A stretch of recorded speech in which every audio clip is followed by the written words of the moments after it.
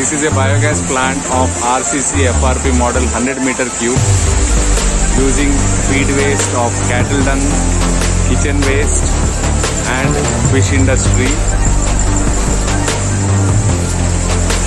This is the inlet feeding tank of 6,000 liters capacity. You can see the feed mixer using at 30 RPM.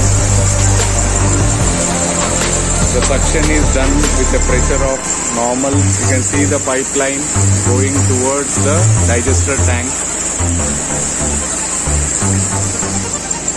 This is a control panel which is monitoring the pressure pump, submersible pump and feed agitator.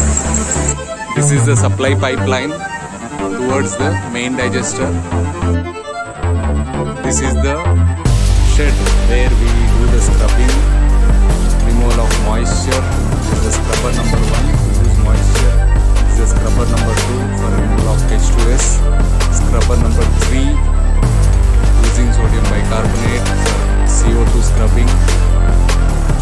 After that, the gas reaches the main tower.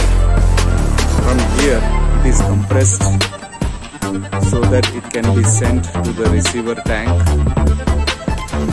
This is the receiver tank which supplies the biogas from here to 300 meters using pipeline on the wall of the campus.